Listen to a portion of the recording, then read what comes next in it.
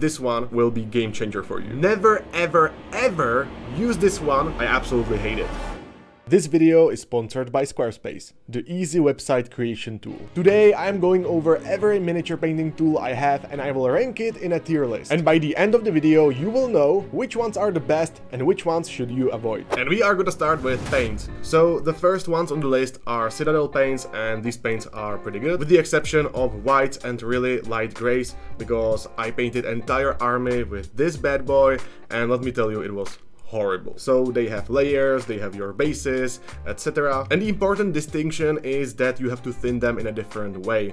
So when you take something like, for example, AK interactive paint, you can use it pretty much as it is, straight out of bottle. Maybe just add a little bit of water, but for GW you really have to add more. They are a bit more expensive, and also these bottles are not good. I much more prefer dropper bottles, so because of that I will have to give GW B tier. And when we are at it, we are gonna talk about contrast paint. I don't use these as they are intended to use as a thick layer over primed miniatures. I usually build a grayscale on my models with my airbrush, or simply build some highlights with white or really light gray, and then spray these bad boys over it. And that makes for a really fast and effective paint job, and for this purpose they are fantastic. And since these are better than the standard GW paints, I will put them in A tier. Now we are gonna move to some classics, and these are Vallejo paints. I love these, they have multiple ranges as well, they have model color, they have game color, but either way, I absolutely love these.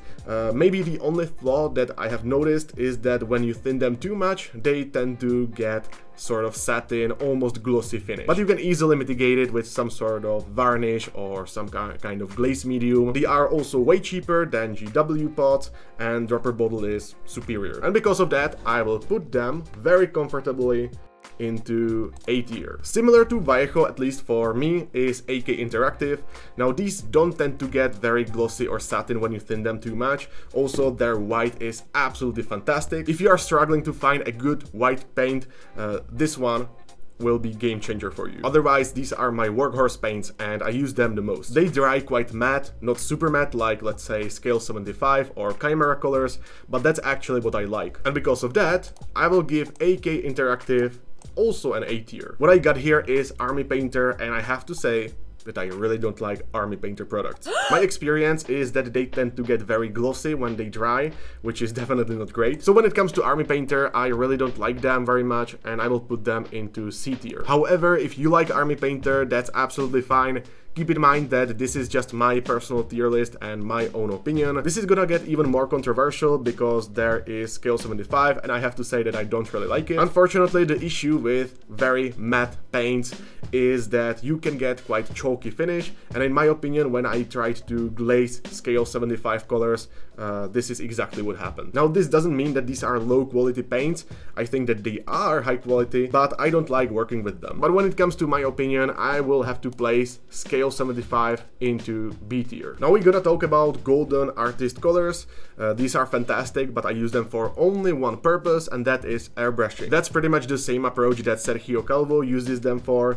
So you basically thin them down very much, use a bit of matte varnish because otherwise these are very glossy, as you can see, and then he sprays them on the mini and basically shades them. So unfortunately, because these are just single purpose paints, at least for me, I will have to place them into B tier. When it comes to Chimera colors, I have a love-hate relationship with them. Perhaps you know that you have this set of like 14 or 13 paints and you can mix them together to get pretty much any color imaginable. However, I don't think that this necessarily works, because for them to cover on the mini, you have to add a bit of gray or black or white, so you almost always have to desaturate them a little bit. This problem is especially obvious when it comes to phthalo pigments, because these are super transparent, and they also sometimes get quite chalky when you thin them down quite a bit, so I'm not a fan of that, but I guess that's always the case with matte paints. What I like though is that you can add these into your standard paints and make them super saturated and vibrant, so it's not all bad, and I guess that I will have to put Chimera colors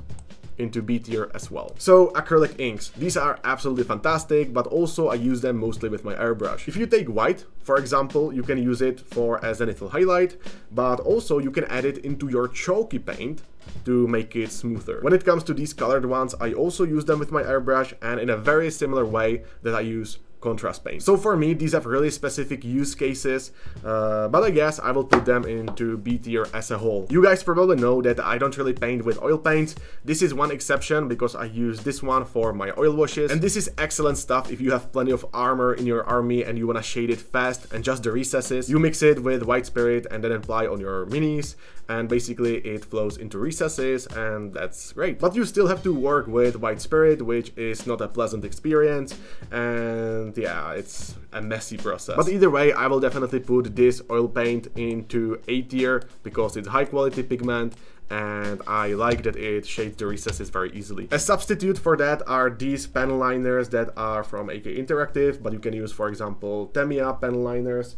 I think I have it right here. Yeah, you can use like this one. The great thing about these is that you already have the right amount of white spirit and pigments in them, so you don't have to mix it yourself. And that also means that you don't really have control over the intensity, which is what I like about the oil washes. And because of that, I will put panel liner into B tier. When it comes to primers, I absolutely love to use this one. It's from Vallejo and it's for airbrush, and it's usually the case that when you use airbrush you get very smooth finish on your primed models, so that's great. It also isn't super satin or super matte, so it's a happy medium, and for that reason I will absolutely put it into A tier. Some more primers that I have for an airbrush are these two bad boys from AK Interactive, and while I love the products of this brand, I don't really like these two. They are super matte or quite matte for a primer, and they also can chip off relatively easily, at least more easily than this one. But either way, they are matte, not a huge fan, so I will place these two bad boys into B tier. Or you know what, actually C tier, perhaps. When it comes to Chaos Black, it used to be my favorite primer, but then I bought an airbrush. This one actually is quite satin, almost glossy, and you don't have that precise control that you have with airbrush, but that's fine. I still like it very much, but now that I have a spray can of this bad boy, I use it mostly for terrain. So it sits pretty comfortably in B tier. Now on the other hand, the counterpart of Chaos Black is Corax White, and I absolutely hate this one. It's super easy to get grainy surface with this, so I don't think it's good for beginners. Of course, you have to check for weather and your environment and stuff, but honestly, it's not user-friendly. Even I have quite mixed results with this one, so I will put it into C tier. And finally, Army Painter. I absolutely hate it. Man, f this primer. I remember that I sprayed some of my models with this spray, and oh man, so much texture. So of course, I had to strip them with isopropyl alcohol, and now they are fine, but holy shit, I don't like it. So this one is 100% F tier. Now I wanna thank the sponsor of this video, which is Squarespace. I am pretty sure that some of you guys wanted to create a website at some point in your life. And if you are like me, maybe you gave up on it because you didn't know where to start or you don't like coding. Luckily with Squarespace, creating your own website is very easy. Simply choose a template that you like and start from there. For example, if you need to upload your logo or any other photo, just drag and drop it right here and there you go. And like this, you can customize pretty much anything. So if you are in the market for a website, go to squarespace.com for a free trial. And once you are ready to start, go to squarespace.com/zumikito to save 10% off your first purchase of a website or a domain. Starting with thick plastic glue, it's fine, you know, thin is perhaps a bit better. These two are pretty similar, I cannot tell a difference. I mean, it's a B tier. Now when it comes to this is way better. If you didn't get Tamiya extra thin cement yet, you definitely need it. So there are two major reasons why you really want this. First one is obviously you glue your plastic parts together and there you go. You don't have to worry about some spillage because it's thin after all. You get this little brush and you can apply it with that, so that's great. But more importantly, you can take a sprue, your leftover sprue, and basically cut it into small pieces and stick it in here. And then what you get is sprue glue. And you can use this to fill any gaps that you have on your mini, which is fantastic. So as you can probably already tell, this one goes straight into S tier. Now when it comes to great glues, this one is my preferred super glue. I don't use any other super glue. What I like about this one is that you always get the glue through and you don't ever have to use a needle. So if you need a super glue for your resin miniatures or terrain, this is definitely the way to go. And for that reason, I will put it into S tier. But you know what? It's not actually on the same level as extra thin cement, so let's put it into A tier. A little hand drill for your Space Marines to have a barrel drilled, and for your minis to pin. I guess that this is pretty essential, but there is nothing magical about it, so let's put it into B tier. These are very cheap nail clippers, and I use them to clip out your parts out of a sprue, and it's pretty much the same story, so I will put it into B tier as well. These are hobby files from Tamiya, and you pretty much get what you pay for. There is nothing special about them, so let's put them into B tier. Now we will rank this. Yes, this. A cutting mat. I really do think that you need some sort of mat for your hobbying, and this fills this purpose. This is another B tier item, so let's put it right here. On the other hand, you can also have this cutting mat, and this one is better because you can place here your color wheel, you have your ratios for your paint thinning, and this mat is definitely better than the black one, but I don't really use it for one simple reason, and that's because I like black background when I am filming. So the Redgrass Games mat I will put into A tier. Having some sort of knife or blade is always useful because you need to always cut some things. You can also clean the mold lines with this or just use a file, that's fine. I think that it would be better to use some X-Acto knife or something like that, but I just didn't get to buy it. So yeah, pretty essential item, still a B tier. Tweezers are very useful, especially when you are working on your bases or you need to place your decal, but still nothing special about it. It works fine, so still into B tier it goes. When it comes to this hobby saw, I really thought that it's gonna be great for rebasing your minis, but I think that it works better for cutting off some parts on your minis and then gluing them together, essentially reposing your mini. So while it works for cutting off a piece of your model, it doesn't really work that well for rebasing purposes, and because of that, unfortunately, I will have to place it into C tier.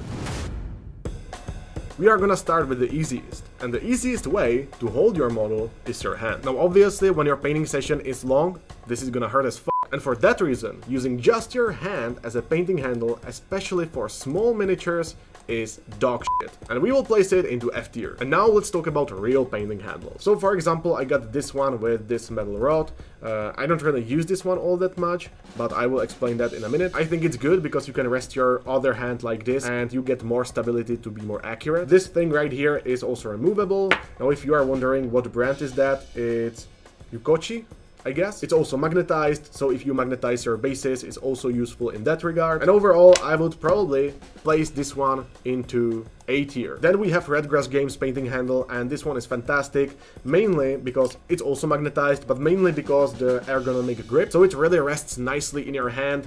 You can also remove these and replace it with different ones. My only issue with this one is that this part right here is quite small, so you won't fit every model in here. I guess you won't fit every model in here either, but this is even smaller. However, I think that the grip here is way better than here. It sits more nicely in your hand, and for that reason I will put this painting handle into A tier as well. Most often you will see me use this thing, which isn't even a real painting handle, and the reason for that is very simple. Because it's very small, I can just put it in my hand like this, grip it tightly, and my hand can be in the same position, so when I am recording, the mini stays in focus. So while perhaps these two could be better for painting, when I am recording, this one is almost required for me. But because it's just a piece of cork with blue tack on it, I guess I will just have to put it into B tier. And finally, a rubber glove. I don't think that this is a requirement, especially if your hands are not sweaty, but if you are like me, it's actually necessary. And it will sit in B tier as well. When it comes to wet palettes, I have only ever used just two options, and that is homemade one and Redgrass Games one. When it comes to homemade one, just fill it with paper towel and parchment paper on top of it, add some water, and there you go. And it works just fine. I do think that it is a requirement to use wet palettes when you are painting minis, so this one I will put into B tier. But what I like way more are wet palettes from Redgrass Games. This one is the small one, and it is great if you are transporting stuff and you are painting somewhere else, but I mostly use this one. So you of course get your foam, you get your pre-cut parchment paper or hydration paper sheets as they call it. So you don't really have to prepare anything, everything is already there. And that's really what I love about Redgrass Games. Now furthermore, they have also released this glass palette that you can insert inside and you can use it for oil paint. So as you can already tell, I really like Redgrass Games. Everything is prepared and everything is ready to transport. So I will put Redgrass Games wet palettes into A tier. When it comes to basing, your options are pretty much limitless. But let's compare some basic stuff. So quite obviously you have heard of texture paints. This one is from GW. And my issue with this is that for the price that you pay, you get very little amount of it. Otherwise it's fine, but it's quite expensive for what you get. And because of the low amount that you get, I will put it into C tier. On the other hand, when you get these texture paints from Weicho, they are much better because you get much more. They are a bit different from GW texture paint, so keep that in mind, but I don't think that it's an issue. But the main thing about these two is the amount that you get. You get almost like 10 times the amount of this little pot, but you only pay like twice the price, I guess. And because of that, I will put it into A tier. Let's talk about the dry pigments now. You don't necessarily have to stick to Weicho pigments, but any dry pigments are fantastic for us hobbyists. Just use this on your bases, and if you have, for example, ochre pigment, you get very easily a desert base. I love these pigments. You can also use them to essentially make something rusty. There are many colors and they have so many purposes. I think that they truly deserve S tier. I mean, even if you are lazy, you can just paint your base with texture paint, then some color on that and put a dry pigment on that and it will look great. This is your standard white glue for terrain. I don't have anything special to say about it, so let's put it into B tier. Then we have grass tufts, like tufts are tufts. Like, what do you want? B tier. Now you could notice that I have like these special ones. These are from Green Stuff World, I think. And then I have a bunch of stuff from Green Stuff World, like for example these leaves, which are fantastic. Then I have these slates from Warlord Games. And I won't really rank all of this because there is too much stuff to cover and it's highly situational.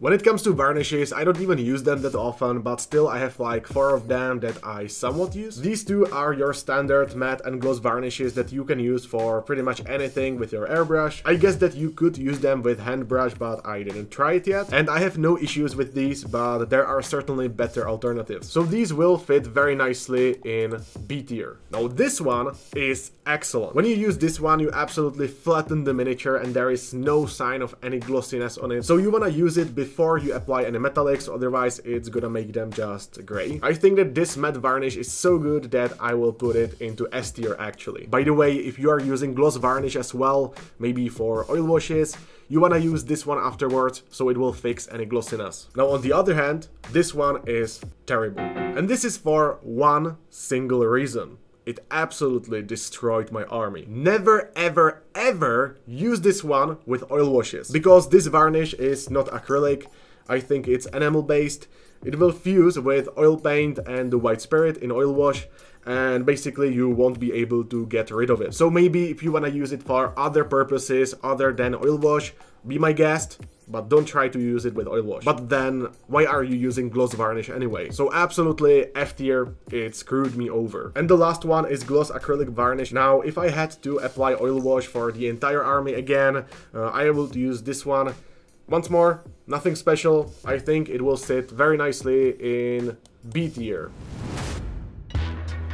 When it comes to brushes, I won't rank all of them because that would be insane for one, and also I already have a video on that. And additionally, I don't think that we have to talk about cheap synthetic brushes. With that being said, we will start with cheap synthetic makeup brushes. I have used these for my dry brushing video and they are really cheap. I think that I bought them in Primark, and the single purpose is for dry brushing armies and large pieces. Theoretically, you could buy smaller ones and dry brush those characters as well, but why would you waste your characters on dry brushing? But anyway, I think that I will place it into B. Now, speaking of dry brushes, I have also bought this Artist Opus dry brush set, and I am quite disappointed. And that's just because when you compare it to those makeup brushes, you get the same result, and these are just more expensive. I mean, these might be higher quality, that's fair, but those makeup brushes can take some beating as well, so that's not a problem there. And if there is a tool that can do the same thing just 10 times cheaper, I think that I prefer it much more. And because of that, I will place Artis Opus into C tier. What I am holding right now is Army Painter brush,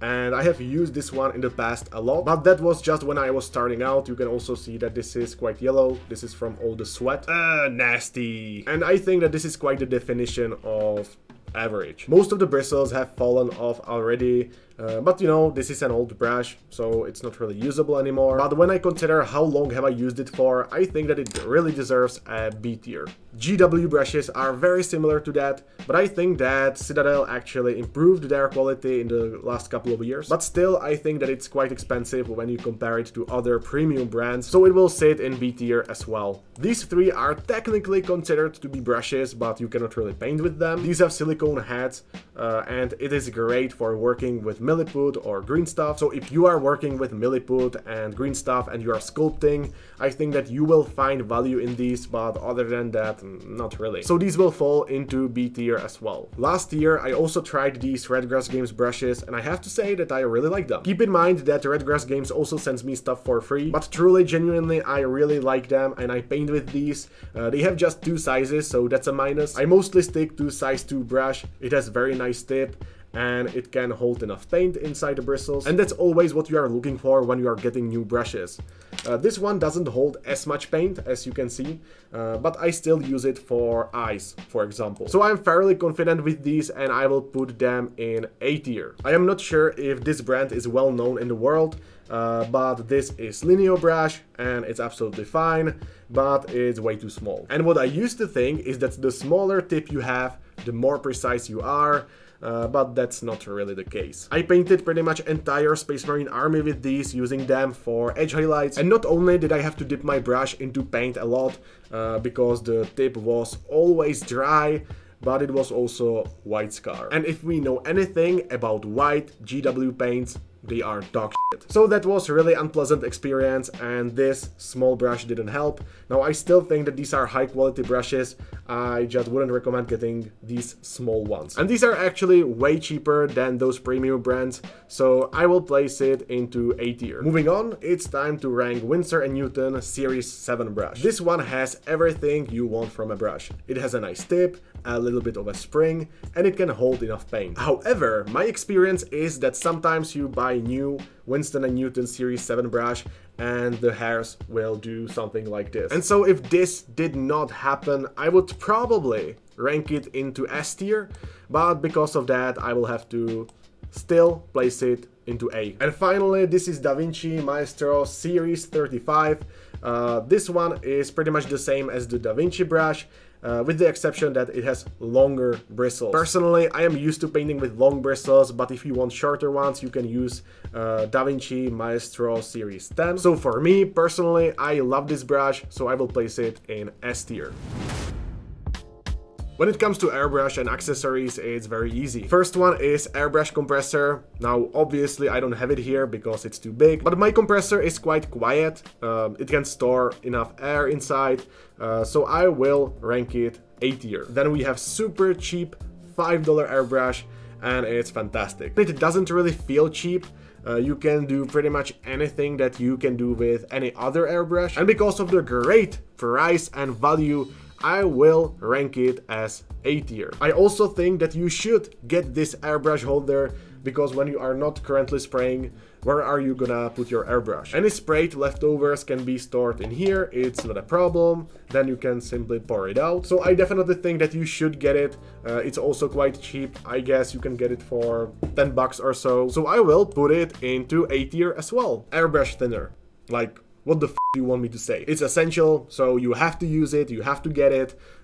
So yeah, B tier. Now, flow improver I definitely use in a very different way than it was intended to be used. When I am done painting, I essentially run flow improver as an airbrush cleaner, so there is no paint stuck inside. For me, this is also a B tier. And do keep in mind that just because something is in B tier or A tier doesn't mean that it's essential.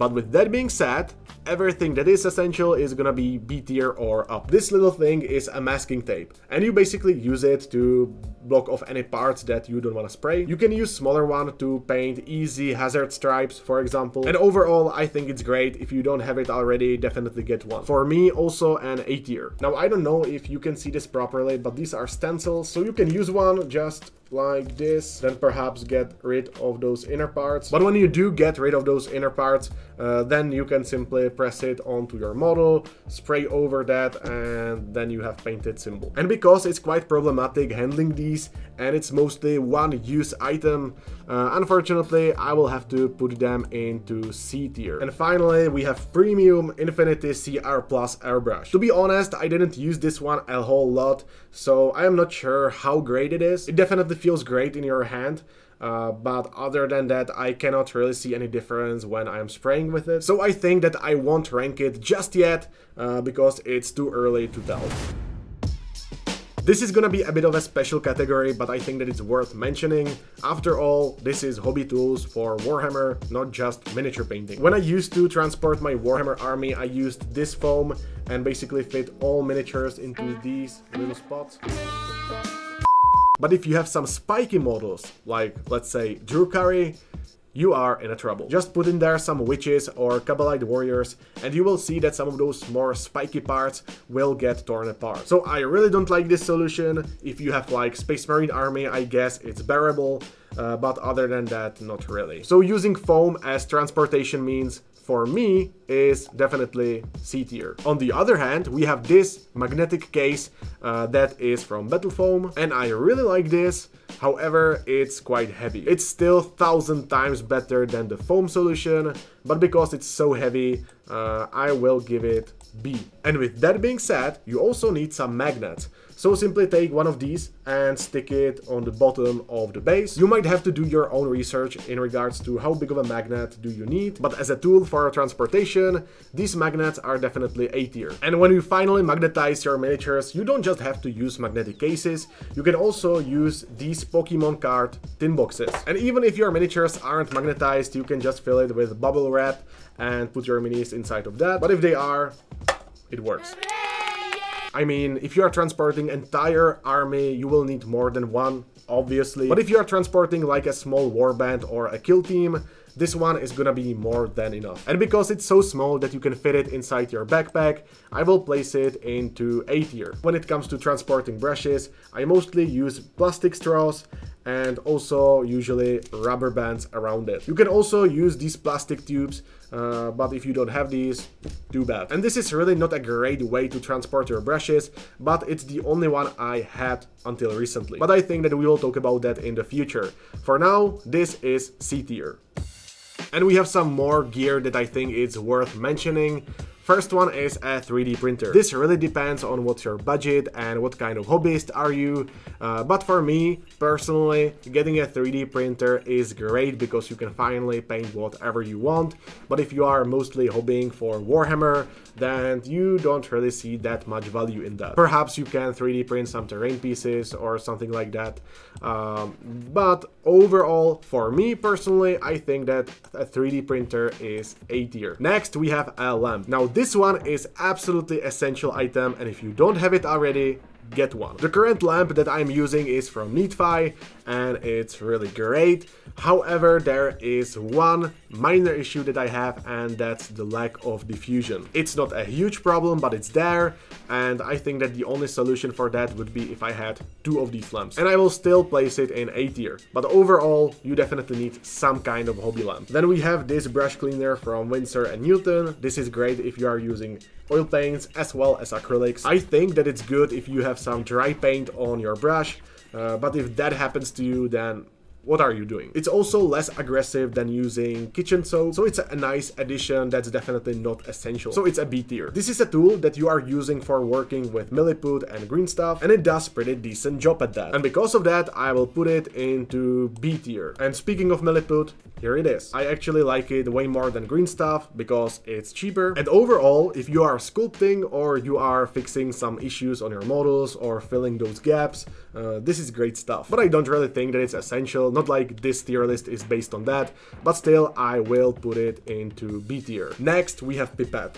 So I guess that this is also an airbrushing accessory. You can simply dip it into a contrast paint or ink and transport it from there to your airbrush. It's also very cheap. I have like 60 of these because it's so cheap, but I still don't think that it's quite at the level of a lamp or a 3D printer, so still a B tier. This Pigma Micron pen can be used for recess shading, especially for Space Marines. Now I don't think that this is better than an oil wash, because oil wash is way faster, and with this it can come out a bit thick, which is not good because you cannot fix it as well as the oil wash. I mean, you might like it, why not?